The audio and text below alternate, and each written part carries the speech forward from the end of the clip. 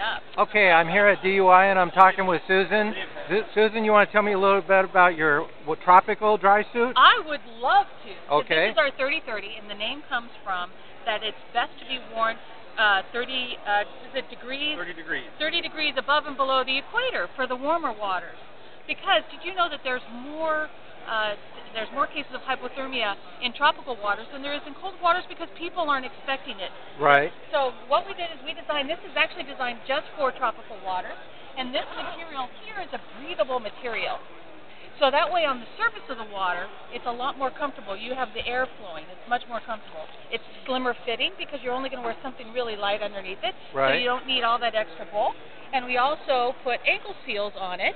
Okay. Okay, and the reason is because if it's hot outside, having wet feet helps keep you more comfortable out of the water. Okay. And then it also has, of course, suspenders in here to keep it in place. Right. And it has our seam sealing process. These are all hand-coated seams. And this suit has a 7-year warranty. It gets defects in materials and workmanship. It's perfect. It's super lightweight. It packs up really small.